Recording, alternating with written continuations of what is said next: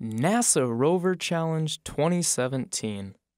This project consists of the design, fabrication, assembly, and testing of human-powered rovers. NASA sponsors this competition to advance the research and development of new technology that may benefit future space missions. They also desire to promote interest in NASA from aspiring engineers like those found at NDSU. Instead of recreating a rover from scratch, we decided to focus on optimizing last year's design. The previous wheels were heavy and lacked traction over some obstacles.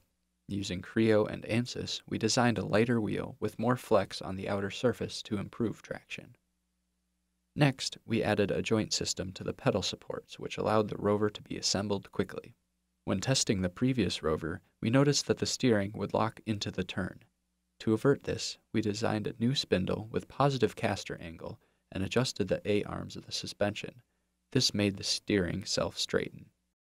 A robust braking system was integrated into existing components. The machining process required the use of the engine lathe, mill, welder, and various other power tools. The wheel was 3D printed to form a silicon mold. A polyurethane resin was mixed and poured into the mold.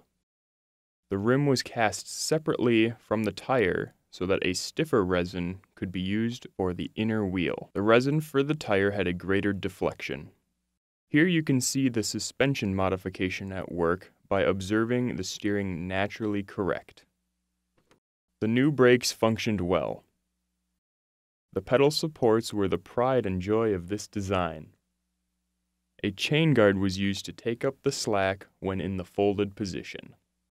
The competition began with the carrying of the rover by the two drivers.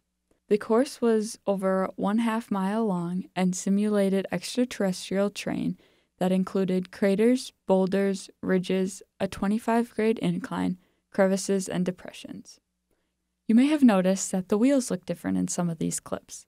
There is a very intense 24-hour period between the first and second run where some modifications needed to be made to improve our performance in the race. Our team placed 17th out of 57 teams, which is in the top 30%. Our team improved the assembly time by 27 seconds from last year's team. In case you missed it, here is the assembly time in slow motion. This trip was a great experience where we all got to grow as engineers. We would like to thank the North Dakota Space Grant Consortium for funding this project.